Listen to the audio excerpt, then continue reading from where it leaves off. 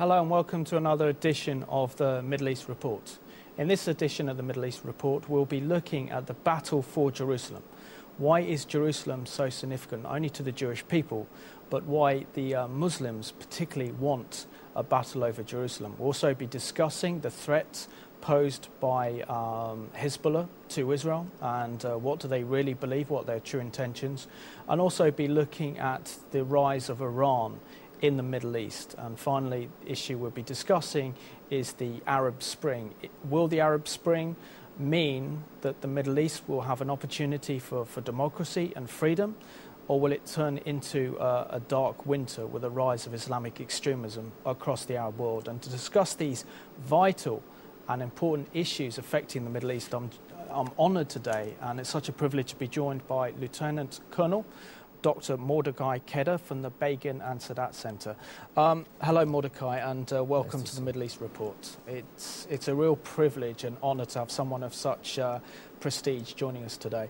Can you firstly describe, in your biography, it talks about how you served 25 years in military Israeli intelligence. Can you tell our viewers something about your experiences within this role within the Israeli Defense Force? Well, already in high school, I studied Arabic, and Arabic is not my mother tongue. My parents came from Poland before the Second World War, but I had a very, very good teacher for Arabic in the high school, the late Dov Iron, and he got us to love the language, but not only language, also as a tool to look at the whole world, the Arab world, which is totally different from Western societies which we live in Israel. And the language actually became a key to open this wide door to see different literature, different poetry, different religion, different history, different societies in the Arab world. And this was actually the introductory to the army. The army, of course, recruited those who finished Arabic major to the intelligence because we had the language. And I served 25 years in the army in a unit which uses Arabic primarily in order to understand what goes on in the Arab world. After 25 years of service, I got released and I went to the academia, and now I am a lecturer in Bar Ilan University and also a member in Begin Sadat Center inside this university. This center belongs to the Department of Political Science, and it looks at the Middle East from strategic point of view, armies, balance of power, and all these things which enable people to understand what happened in the Middle East on the strategic arena. However, some professors in Bar Ilan we are willing, and I am one of them, are willing to establish a new center parallel to Begin Sadat Center, which will deal more with Islam as a religion, with Arab societies, with Arab youth, which Bessa Center usually doesn't deal with issues, with societies and trends in societies and changes in societies, because beneath the politics there is sociology. And today, especially, we see how sociology becomes much more important than politics, actually influences politics to a large extent. So this is why we want today to establish this center, and we are still waiting for somebody who would like to support us with this. And another reason is because many research centers today in the world, also here in Britain, but in other places in the world, are bought by Gulf money, by oil money. And everything which is, or most of the things which are published in conferences and scholarships, everything is directed according to the dictates which come from the Gulf on these research centers. And we saw only recently something in Yale University which happened because of this. We in Bar Ilan will never be bought by Gulf money.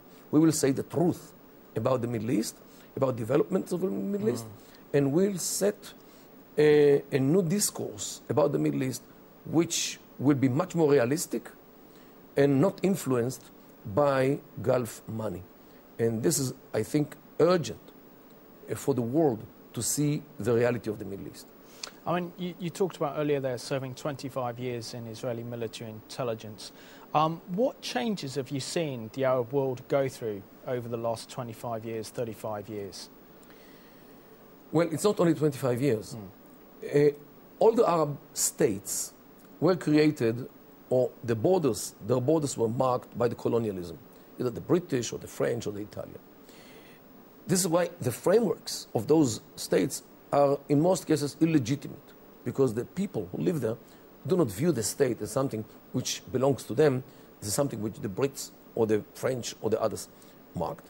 Another thing is that since every one of these states is a conglomerate of tribes, of ethnic groups, like Arabs and Kurds in Iraq, of religions and sects, which historically they tend to quarrel with each other and not to live with peace with each other.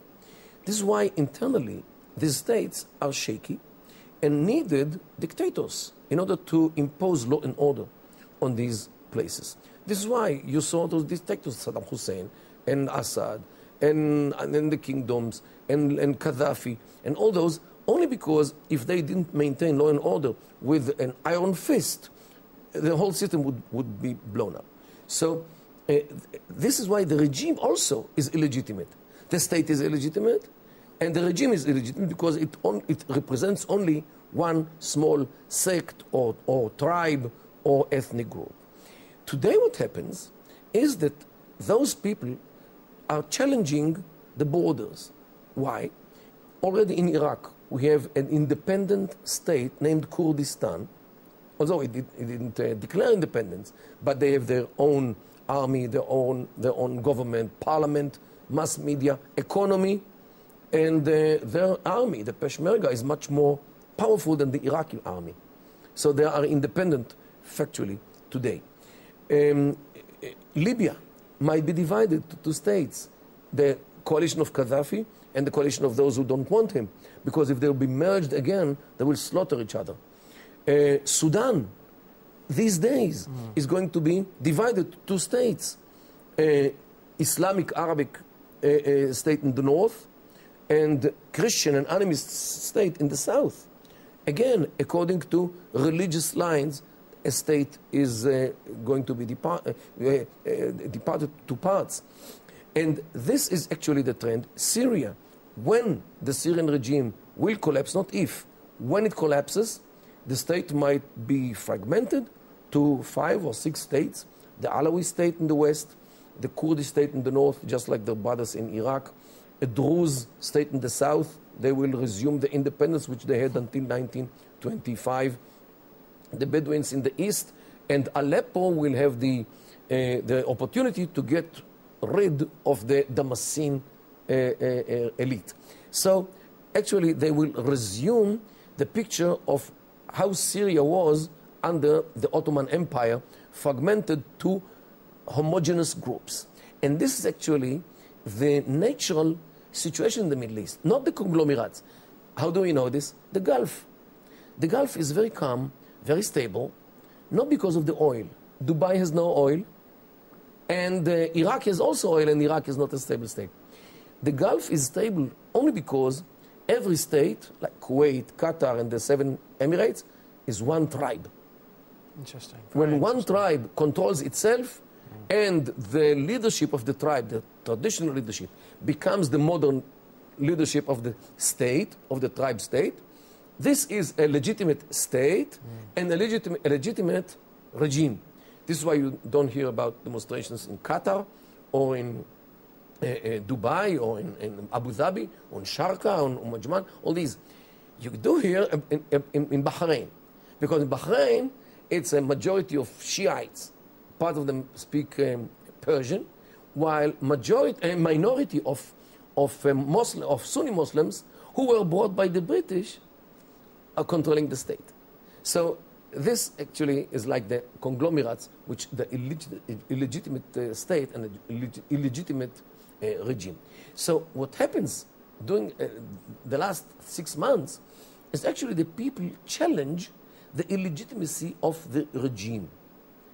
And they want to have their own regime, whether democratic or not, I won't get into this, because democracy is a very complicated cake with ingredients like human rights, political freedoms, women's rights, minority rights, and many of those freedoms and rights are not accepted in Islamic societies, especially Christian rights. And as you know, the situation of Christians in the Middle East today is very bad.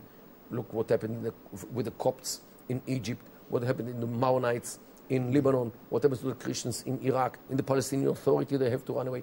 So all these places where Islamism takes over, Christians feel very bad, and they immigrate in large numbers. So minority rights in Islamic societies is something very weird and not so willingly accepted. So when you're talking about democracy in the Western style, this is very far from what might happen even in the Arab Spring.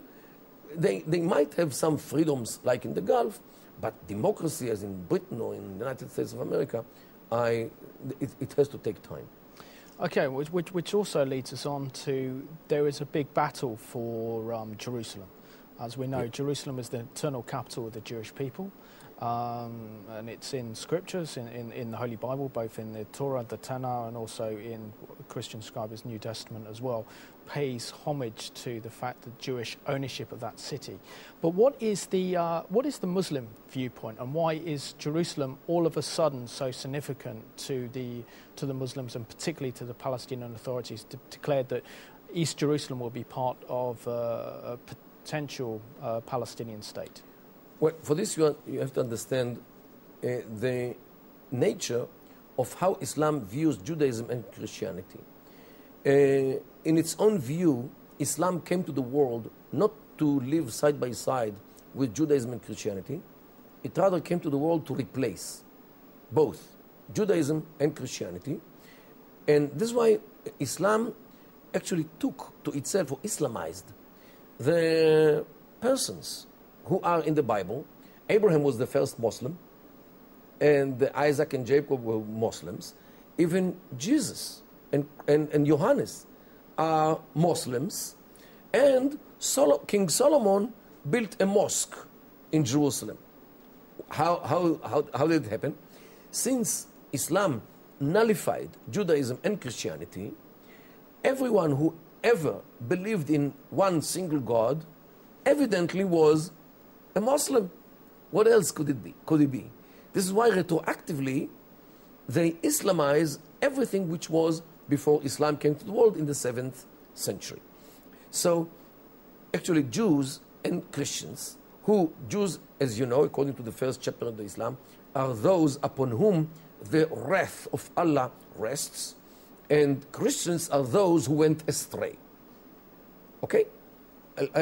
Jews are al-mardub alayhim in Arabic, and Christians are ad-dallun, those who went astray.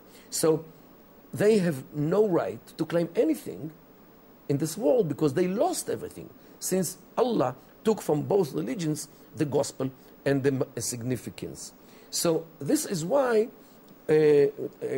Muslims had no problem turning churches into mosques. It happened on the Temple Mount, in the center, where the Dome of the Rock. There was a church until the 7th century. They did it in Ramla, in Eretz Israel, in land of Israel. They did it in Damascus. They did it in Istanbul. They did it in many places in Spain. Because anyway, Christianity lost its value. Why do Christians need churches? So they did to synagogues. Now, what happened is something tremendous. Jews are coming back to their land. In 1948, they already established their state. 1967, they took Jerusalem. What will be the next step? Allah forbid, they will build the third temple. And in this way, Judaism will come back to life, will resurrect from the exile. So what will be with Islam? Because if Islam came to the world to replace Judaism, they cannot fathom the fact that Judaism comes back to life by regaining the rule over the land of Israel, Jerusalem, and of course the temple place. This is why the temple, or Jerusalem, is, I think, the first bastion of the fight of Islam against Judaism and against Christianity. After all, where did Jesus Christ preach, if not that particular place? And in their view, in their discourse, this is a war between Din al-Haq, means the religion of truth, which is Islam, and Din al-Batil, the religion which is void, religions, which is Judaism and Christianity. So this is why the Battle of Jerusalem, it's not about territory. It's about theology before territory. The territory is only the manifestation, or the territorial manifestation of a theologic struggle between Islam, which views itself as the only religion in the world, as it's stated in the Quran, Inna dina indallahi al-Islam, means the religion at Allah's is Islam, not Judaism and not Christianity. And so this is why the fact that Jews, with the support, of course, of the Christians, of Europeans, who implanted the Jews since 1917, the Balfour Declaration, in the land of Israel, this is a scheme of Jews and Christians to regain Jerusalem in order to challenge the validity of Islam. So this is actually the struggle in their view. This is why they keep claiming that there was never a temple in this place. Maybe it was in Shechem, in Nablus, maybe it was in Sinai. And this is today is the discourse after they see what happens in the land of Israel. However, I must mention, before they saw this danger of the Zionists who come back to their land, in the 20s and the 30s, they had absolutely no problem publishing a booklet by the Supreme Muslim Council, and this is an original, a brief guide to Al-Haram al-Sharif, Jerusalem, published by the Supreme Muslim Council. This cost 200 mils. And in the Supreme Muslim Council those days, was the head of this was the Hajj Amir al-Husseini, who was a very, very anti-Zionist man. He took part in the extermination of the Jews of Hungary in 1944. He recruited Muslims from Bosnia to guard the bridges of the trains which took the Jews from Hungary to be exterminated in Auschwitz, in order to make sure that nobody blows those bridges up. Okay? This is how small Zionist he was. Now, in the 30s, even in the 20s, it has some more versions. He has no problem saying in this booklet about the Al-Haram al-Sharif, about the Temple Mount, and I quote, its identity with the site of Solomon's temple is beyond dispute. Oh, yeah. This is what he writes in 1930, since he didn't see then the Zionist problem to that extent. This too is the spot, according to the universal belief, on which, and now he quotes a verse from second book of Shmuel, David built an altar unto the Lord and offered burnt offerings and peace offerings. Published by the Supreme Muslim Council of Jerusalem, 1930. Today, the discourse is totally different. There was no temple, and Jews have no connection to Jerusalem.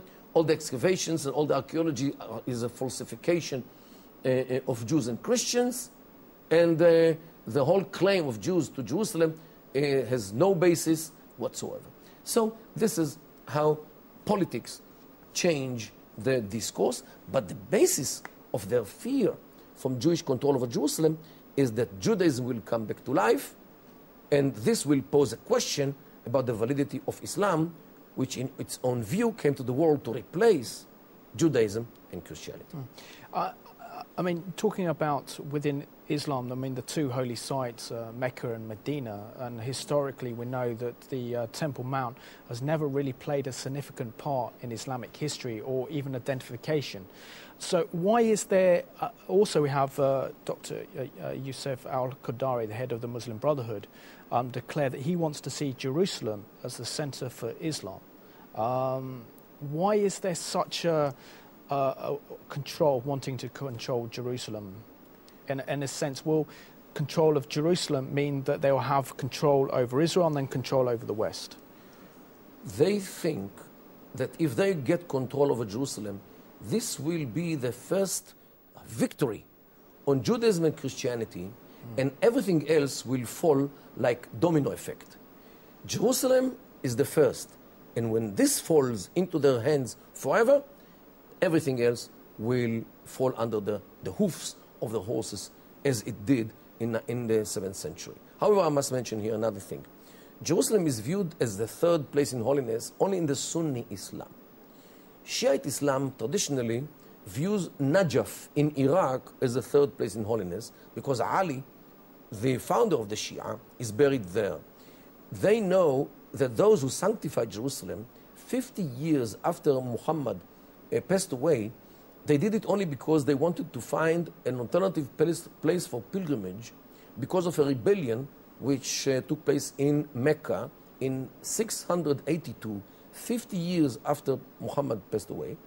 And they couldn't go to pilgrimage in Mecca, so they took Jerusalem for like 8 or 9 years as an alternative place for pilgrimage. And this is because of the political problems inside Islam. They sanctified Jerusalem to challenge the hegemony of Mecca, because the Umayyads, who controlled the Islamic empire from Damascus, wanted the sanctuary to be closer to them, and not the people will go down to Mecca to hear the propaganda of the Shiites against the Sunni regime in Damascus. And this, again, how politics divert the religious issues in Islam.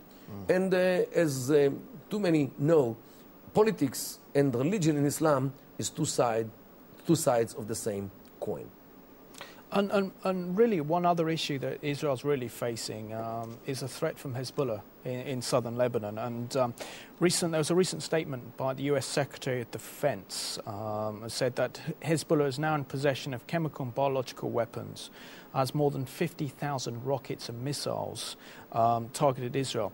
Do you believe that Hezbollah is preparing for another war against Israel, as we saw in 2006? And what is the motivation behind Hezbollah's actions? Well, assuming that they are not willing to have those missiles in order to scratch their backs, but to use them as missiles, definitely they are preparing for a war which will erupt sometime in the future. And they still remember what happened in 2006 when Israel was attacked and Israel retaliated in a vicious way. They now have some respect to Israel, and they would leave Israel aside, at least until they get the order from Iran. However, when we try to look into the issues of Hezbollah, what motivates them? It is, again, very complicated, because everything in Islam is complicated, because it involves religion and politics and personal issues as well. As you know, Hezbollah are Shiites. Shiites have a constant war for legitimacy vis-a-vis the Sunnis. And this is their problem. And they are now competing with the Sunnis, who are a better Muslim in the jihad against the infidels, against the Zionists, in order to show that they are better Muslims, the real Muslims. How do you know this? The name Hizb Allah, means the party of Allah, is taken from the Quran. And in a verse which says, Inna Hizbillah humul ghalibun, means the party of Allah, whom they are the victorious ones. And there is another verse which says, Inna Hizb shaitan humul khasirun, means the party of the Satan are the losers. Now, in year of 2000, when we ran away of Lebanon from Hezbollah, they issued a plaque of, or the shield of victory, which we can see here. This is original. And it really tells the whole story of Hezbollah. Bismillah ar-Rahman ar-Rahim, in the name of Allah. I'm just going to zoom in on it now, so if you just hold it up to that camera, Mordecai. In the name of Allah, the merciful and the passionate. And here they quote this verse, فَإِنَّ حِزْبَ اللَّهِ هُمُ الْغَالِبُونَ. Hizb Allah are the victorious ones. Dir al-intisar means the shield of victory. And then تقديرا ووفاء لصانعين مجد الأمة, with appreciation and loyalty to those who brought the glory of the nation, of the Islamic nation, means the Shiite. While the Sunnis brought shame in the defeats of 1948 and 56, all the wars with Israel, the Sunnis lost and they brought shame on us. We, Hezbollah, the Shiites, brought the glory because we are the first in 2000 to have the victory over the Zionists. However, in this plaque, they also reveal the future of Lebanon. In this part, the red and white and red is the Lebanese flag. Usually in the Lebanese flag, you have the cedar tree in the middle. And the cedar tree actually represents the Christian Maronite, because the cedars, the nice big cedars in Lebanon, grow in the district of the Maronites. And this is why they chose this cedar tree instead of a cross, which the French didn't like. In this shield, Hezbollah covered, or actually removed the cedar, and they put the Hezbollah icon on the flag to show that the Lebanese flag now has no connection to the Christians anymore, only to Hezbollah. Actually, Hezbollah takes over Lebanon in this icon. Without words, but this is what they show. Now, it's interesting that the Hezbollah icon actually shows a sand under which the Shiites are buried for 13.5 centuries, since the Sunnis slaughtered Hussein ben Ali in Karbala in 680. And now, since the resurrection of the Shia in 1979 in Iran, a hand comes out from the sand with an AK-47 Kalashnikov rifle, and they are tearing the fences behind which they are buried. And this is the icon of the resurrection of the Shia, as shown in their icon. And this replaces the cedar, the Christian cedar, on the Lebanese flag. And this is already in 2000, they exposed their intention to take Lebanon over. I think that they might do it any day, especially now when this international court found Hezbollah guilty or suspected to take part in the assassination of Hariri in 2005. Now they might get without boundaries and without any limitations and take Lebanon over, only to show everybody that they are the masters of Lebanon, not anyone else. What will it do to the Christians? Either they will run away, really. Maronites will have to run away from Lebanon, not to be subjugated to the Shiite control in Lebanon. The other option which might happen is that the Christians in Lebanon will divide the state to two states. A Christian state in Jabal Sanin, in the district of the Christians, and the other parts which will be controlled by Hezbollah, and this might be the solution for Lebanon. The only question is, will the world sit aside when Hezbollah takes Lebanon over and subjugates the Christians? And I'm afraid that the way the world treated Lebanon during the last 10 years, ignoring the smuggling of so many missiles into Lebanon, actually Europe and maybe other parts of Christendom also gave up on Lebanon, and God help the Christian Maronites in Lebanon. But how, I mean, in a future engagement, and looking at the recent statements made by the leader of Hezbollah, Nasrallah, it seems inevitable that Israel will again have a military conflict with Hezbollah in southern Lebanon. But how does Israel confront terror organizations like Hezbollah and Hamas that don't comply to the Geneva Convention, that instead base their missiles in population centers, that hide around civilians and then deliberately target civilians through suicide bombings and missile attacks rather than military installations? And how can Israel win this war when Israel starts retaliating to protect her own citizens? Israel's condemned by the international media for war crimes.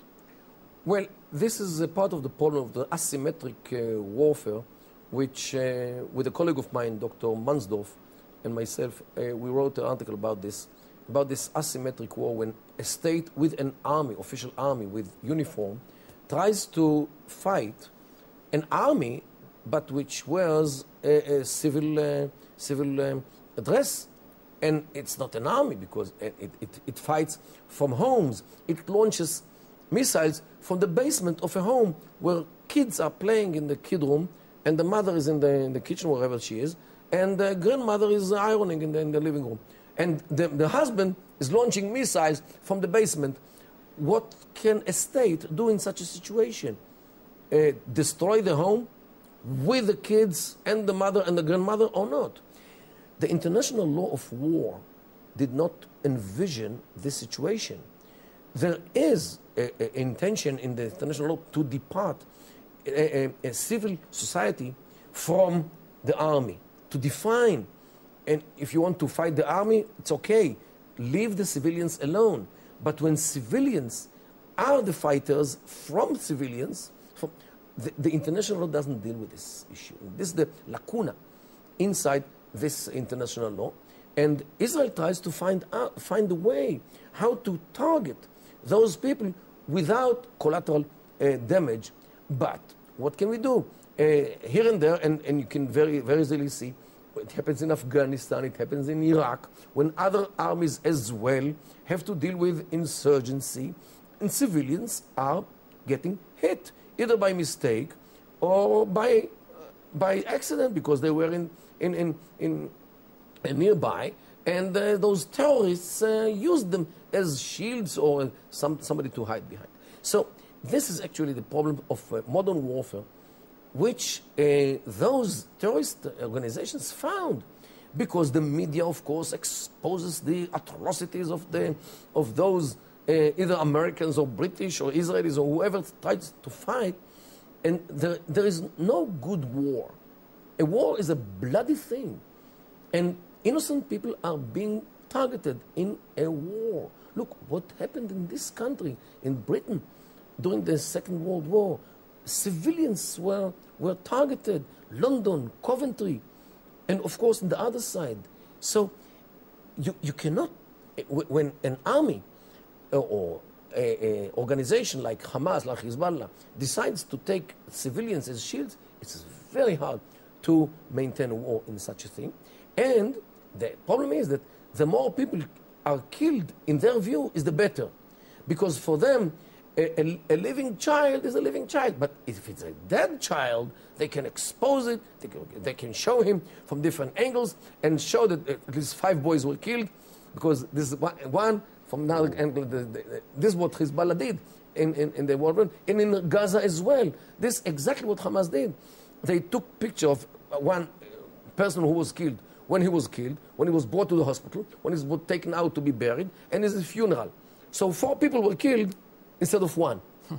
Okay, this is how they manipulate the media, and the media falls in this trap too many times, and not to mention distortions which made by the media, because of the media has some kind of agenda also sometimes, and states like the United States and Britain and Israel find themselves guilty for things which either they didn't do or they had to do because they have or they must defend their own citizens. What should Israel do when missiles from Gaza fall for 8 years on the city of Sderot? How many missiles would London tolerate which will fall on London? Once a week. 1 missile? I'm not sure that London will tolerate even 1 missile. Why should Sderot tolerate thousands of missiles falling on Sderot, on Ashkelon, on Ashdod, and other places inside Israel proper? What is this?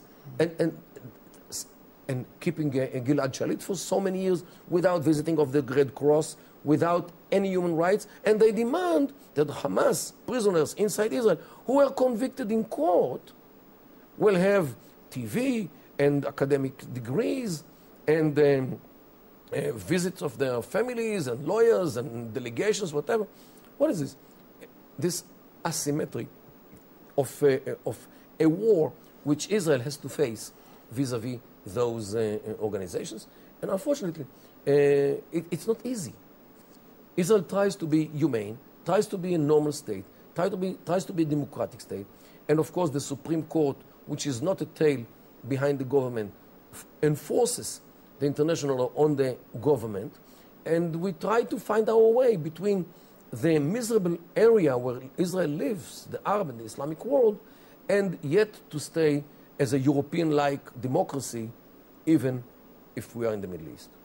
Okay, and next issue I really want to discuss with you, Mordecai, is the rise of Iran in the Middle East, and particularly the belief of the Iranian president, Ahmadinejad, in the return of the Mahdi, or the 12th Imam. We have a short clip to go to, which shows how the Iranian government is preparing their forces, the Iranian Revolutionary Guards and also the Basijis, for a future showdown, not only against Saudi Arabia, but also against Israel, in actually preparing for the return of the 12th Imam.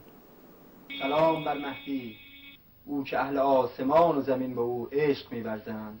سلام بر زمین سازان ظهور و منتظران طلوع خورشید. قرن‌هاست که جهان بشریت چشم انتظار آمدن مردی است که تمام ادیان الهی آمدنش را بشارت دادند. او که آینه تمام نمای جمال الهی، انسان کامل و وارث تمام انبیا از آدم تا خاتم است. و جهان را پر از عدل و داد خواهد کرد، آن گونه که از ظلم و جور پر شده بود. اما سوالی که از ابتدا برای مردم هر دوره مطرح بوده این است که آیا ظهور در دوران آنها رخ خواهد داد؟ آیا آنها ظهور را خواهند دید؟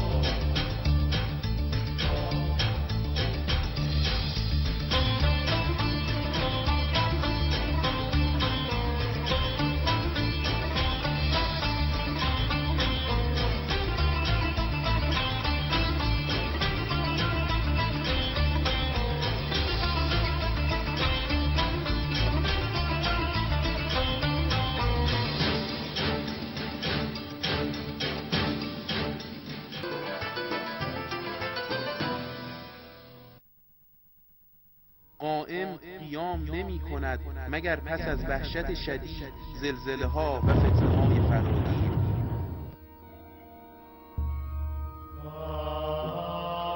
پست‌ترین مردم زمامداران آنها می شوند.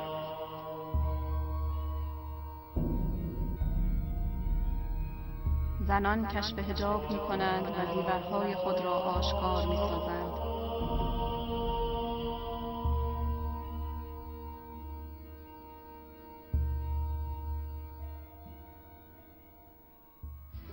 قومی از مشرق قیام می کنند و زمینه را برای حکومت مهدی آماده می سازند. رایحه ظهور موعود دل شیفتگان حق را بیتاب کرده و آنان را به صحنه حضور کشانده.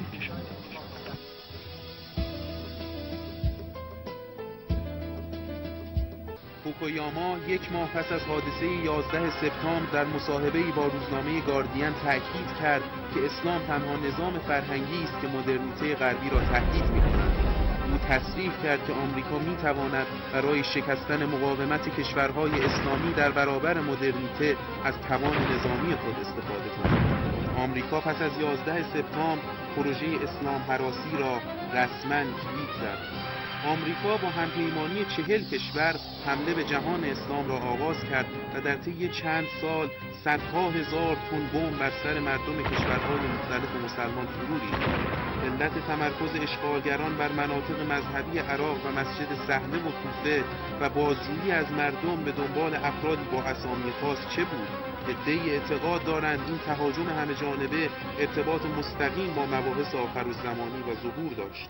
زمانی که عرب‌ها زمام امور خود را از نفوذ دیگران رها ساخته و عزم جدی آنان دوباره تجدید شود، آنگاه سرزمین فلسطین به دست آنها فتح خواهد شد و عرب‌ها پیروز و متحد خواهند گردید و نیروهای کمکی از سرزمین عراق به آنان خواهند رسید که بر روی پرچم‌هایشان نوشته شده است القوة.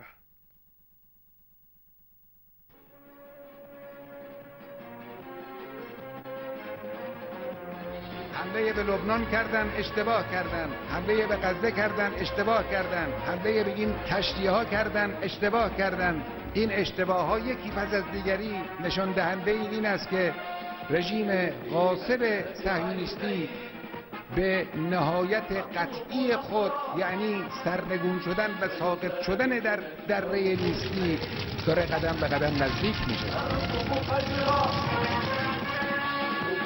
في هدأة عينيك نطلب نصرا ويسابقنا الشوق إليك. Welcome back to the Middle East Report. Mordecai, we saw there in that very disturbing video, which is used obviously for propaganda purposes, how the Iranian regime are preparing their armed forces for future military engagements in the Middle East. What's your interpretation of that Iranian documentary? Well, you have to understand the basis of how those Iranians, those Ayatollahs actually, how they think about things. And I have two documents which which we got in the Lebanon war from the Hezbollah.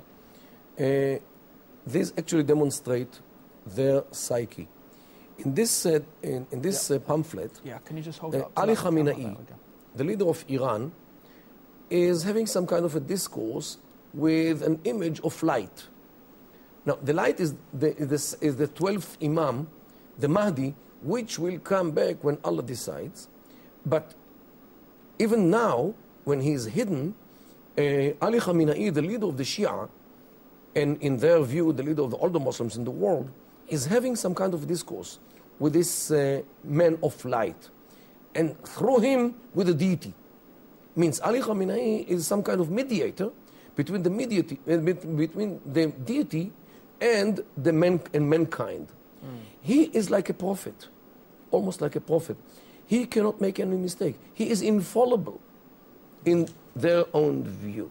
So if they decide to develop some kind of nuclear weapons, who are the British beer drinkers or the American swine eaters or the others other infidels to tell them, the mu'minin, means the believers, what to do and what not to do?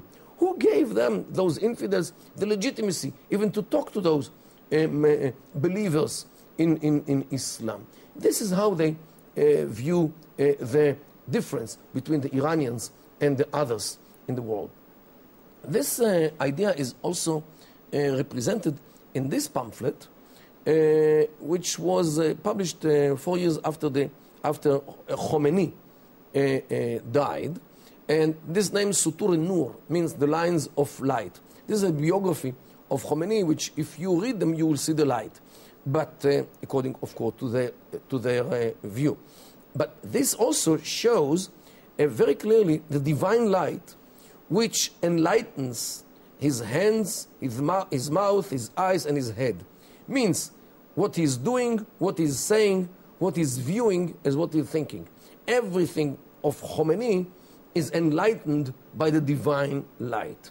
So again, who are the others to tell them what to do and what not to do? And from this point of view, they have no problem to do whatever they like. To destroy others, to develop weapons which are not allowed, and they committed themselves not to develop them in the NPT. And their view is the only view which exists in the world. All the others are not counted. This is the basis of how those ayatollahs view the world today. Everything else is tactics and how to deal with the world as it is. They definitely would take the Gulf if they can, and thus control the prices of oil. And everybody knows how fragile the economy today is, and what changes of oil prices might introduce into the economy of Europe, America, and Britain, whatever. So, and they are behind it, and they can do whatever they like, because all the oil which comes out from the Gulf goes under their nose in the Hormuz Straits. This is one thing. Secondly, they export the revolution not only to Lebanon, where it succeeded, not only to Iraq, where they kill Americans and British and others in masses. They export their revolution to Europe with the sleeping cells, to America, to Southern America. There are already places which are controlled by the Iranians and by the Hezbollah, to Africa, Australia. Almost everywhere in the world today, there are sleeping cells of Iranians. And of course, the Iranian embassies are smuggling money and weapons inside the diplomatic pouches, weapons to be given to those people in those places. And they only wait for an order to start the mayhem inside those places. So, Mordecai, you refer to, you're talking about terrorist sleeper cells, aren't you? Yes, definitely. Yeah. And they are waiting for the order. And if something happens in the Gulf or whatever, they might turn the whole world into mayhem. Now, why do they do this?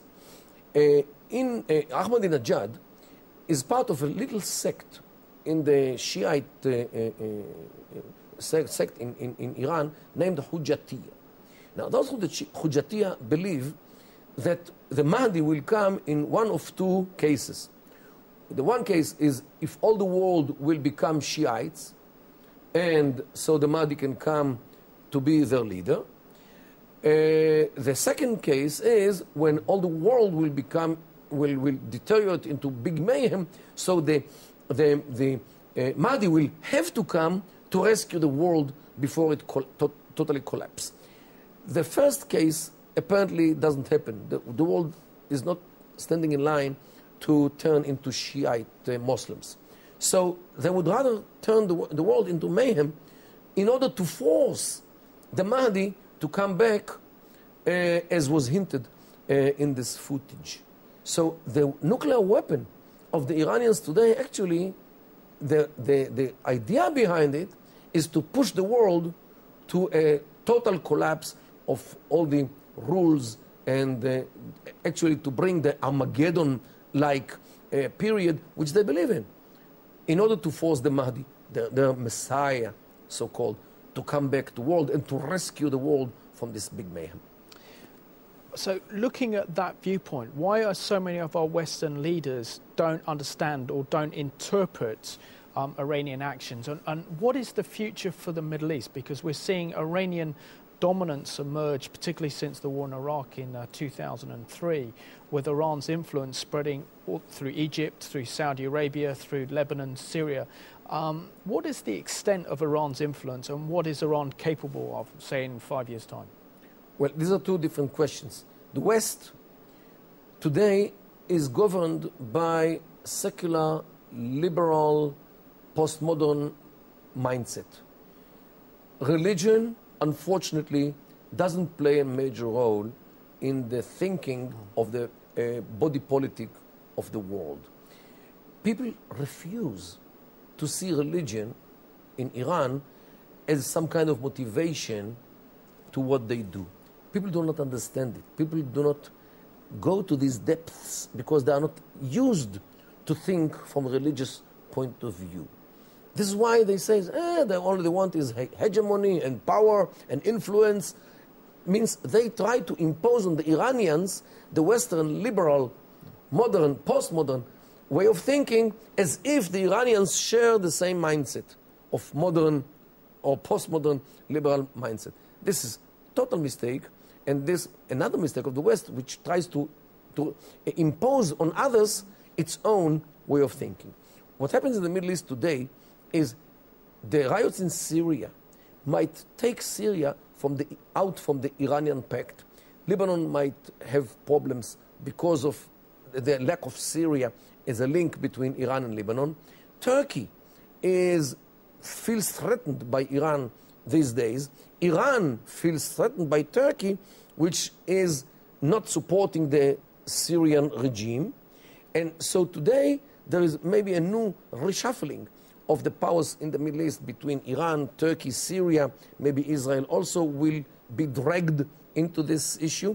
Things are still on the make, and it's too early to forecast what will be the end of the Arab Spring in the Middle East, which might turn into a very, very cold and stormy winter. And really, down to the last minute, Mordecai, in this fascinating interview, how can Israel survive these changes in the Middle East, and how can Israel maintain its dominance and being the light for democracy in the region?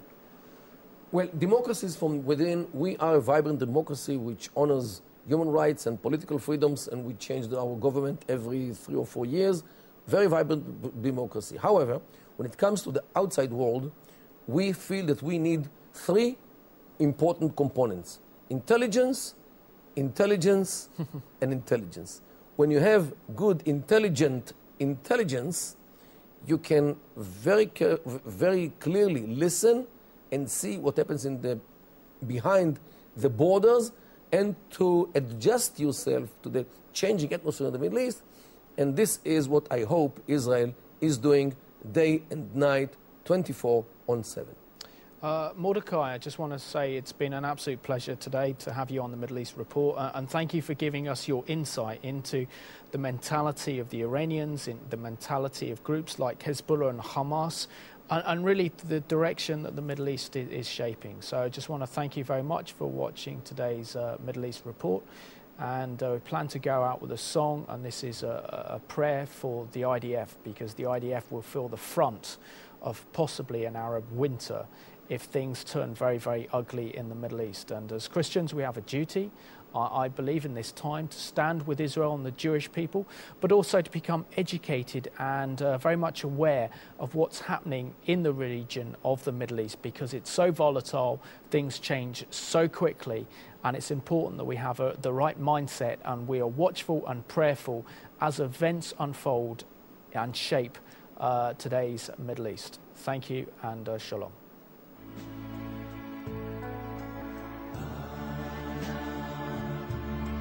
אנא בכל גדולת ימינך תתרצה רוח קבל רינה עמך סגרנו תארנו נורא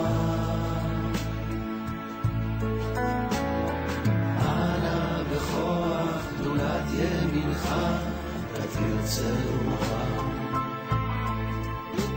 קבל רינת עמך סגרנו תארנו נא גיבור ראשי חונך כבבת שערי רחם דרם רחמי צדקתך Amiga